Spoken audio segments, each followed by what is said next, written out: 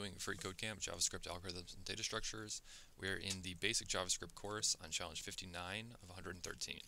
So today we are going to learn about conditional logic with if statements. So if statements are used to make decisions in code. The keyword if tells JavaScript to execute code in the curly braces under certain conditions defined in the parentheses. These conditions are known as Boolean conditions, and they may only be true or false. When the condition evaluates to true, the program executes the statement inside the curly braces. When the Boolean returns false, the statement inside the curly braces does not execute. So pseudocode, this is the example. We have our if statement, and then we have our condition inside the parentheses, and then the code to be executed if the condition is true. If it's false, it will not execute this code. That's all it is saying.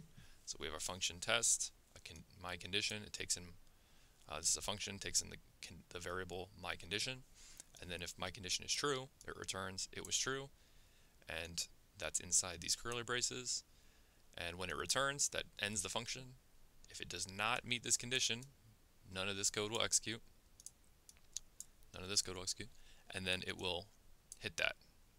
So there's essentially an else statement here, but there's no need for one because there's a return statement inside this condition.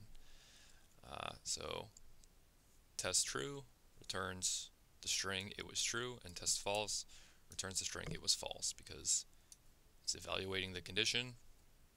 If my condition is true, it'll execute. If it's false, it will not execute this, and it'll just simply hit this. Alright, so we're simply going to create an if statement inside of the function to return yes, that was true, if the parameter was that true, is true, and return no, that was false otherwise. So this is just teaching us about if statements. We'll probably learn about else statements in the next lesson, I'm sure, but we really just need to model this off of this one. So we can say if was that true,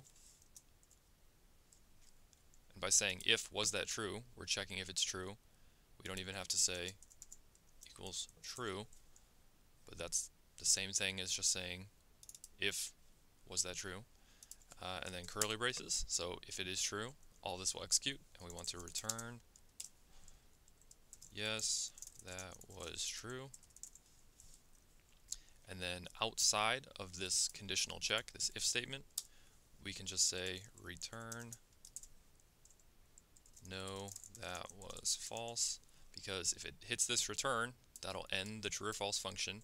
If it does not enter this code, it'll execute this, because that is outside of the conditional parentheses. So that should do it. And again, if was that true, this variable is true, is equal to true, it'll execute this, but really we don't even need this. This is saying the exact same thing.